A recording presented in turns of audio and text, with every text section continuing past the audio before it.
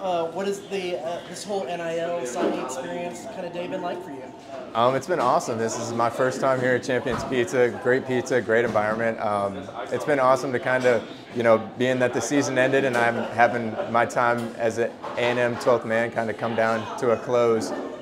Gosh, that sounded really bad. But as it winds down, it's just, really important for me to come back here and kind of, be part of the community again and be able to come back and hang out with the 12th man while enjoying some good pizza here at Champions. Yeah, so that last game, you got a lot of playing time. You really stood out. What has life been like since that game, and kind of being around talking to people? And what did that game mean to you now, a little bit removed from it? Yeah, that game was special. It was a dream come true. I mean, I couldn't have asked for a better ending to my story here at A&M.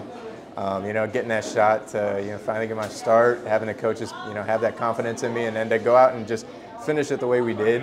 That's something that I'll be able to remember forever. It was a special moment for me. Life since then, I've moved back home. I'm with my parents back home in League City.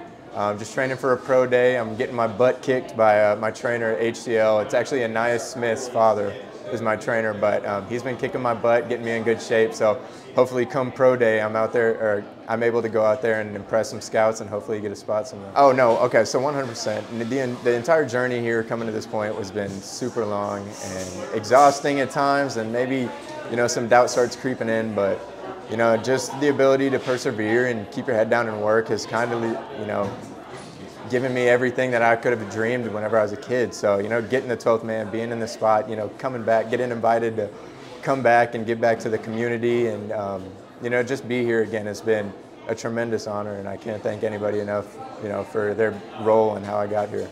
Why is it important to you to be able to do an NIL event like this in that transition period between into football season and pro day, moving forward? No, I mean, it's super important. I mean, as of right now, like, I have my goals set on, my future career being, wherever it is, hopefully the NFL, and my dream works out, but, I think it's important to still, remember your roots and remember you came from, and that's here, and this university is part of my blood at this point, so it was really important for me, having this time off to be able to come back here and just enjoy where everything started, so.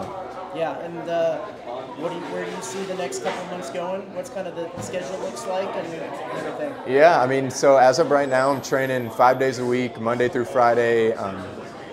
2 times actually. We'll go early mornings is like more of a running session, working on speed, endurance type stuff like that. And then we'll come back at 3 p.m. and that'll be more like the weight room, explosiveness type workouts that we're working on. So they have been intense to say the least. Borderline, tougher on comparison to some of the stuff that we were doing here at A&M. So, it's just important for me to really trust the process and, trust my trainer, and hopefully everything works out. I go out to the pro day and have an impressive day and, can earn a spot somewhere. So I'll keep my fingers crossed. And is defensive secondary kind of the place that you're telling people? I mean, I'm sure you play anywhere, but right. What are you kind of training for? I mean, as of right now, I'm marketing myself as a special teams guy. I mean, that's kind of where I made my money. I found a home here at A&M, and it's really given me everything that I could have dreamed for, just my role on special teams. So, as far as the scouts reaching out to me and talking to me and, me kind of just assessing the whole situation, I think special teams is where I'm going to find my home at first, but who knows, maybe somewhere in the defensive backfield I'll find another role. Cool. Yes, sir. 100%.